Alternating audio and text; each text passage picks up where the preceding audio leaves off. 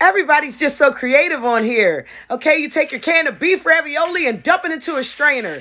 Put some hot water on it because you want to make it nice and hot. Let that cook a little in the middle, even though it's done already. Put it on some paper towel and drain it. Oh my goodness, what we going for here?